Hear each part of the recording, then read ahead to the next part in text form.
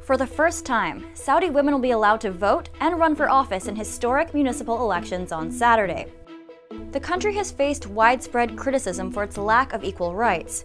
Saudi Arabia is the only country where women are not allowed to drive and require permission from male family members to travel, work, or marry. So, what's behind the right to vote? The country has no elected legislature. It remains an absolute monarchy governed according to an ultra-conservative interpretation of Sunni Islam. The late King Abdullah introduced the country's first municipal elections in 2005, but only men were allowed to participate.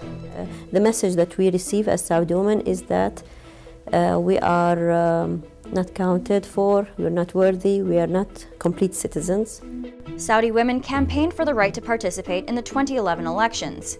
A few days before the vote, Abdullah announced that women would be able to participate in 2015. He died in January, and his successor, King Salman, has stuck to his plans. About 131,000 women have registered to vote, compared to 1.35 million men. Though voter registration is low across the sexes, Saudi Arabia's native population is around 21 million. So what powers will the winners hold? The municipal elections are for local councils that deal with local issues like streets, public gardens, and garbage disposal, so they don't have much power. 2/3 of the 284 council seats are elected. The rest are appointed by the Minister of Municipal and Rural Affairs. About 900 women have registered as candidates, compared to 6,000 men. And women candidates face a unique challenge when trying to appeal to the large proportion of male voters. Because of the country's strict separation of sexes, women candidates can't directly interact with male voters. So many female candidates are using social media tools like Snapchat and Twitter to get around the rule.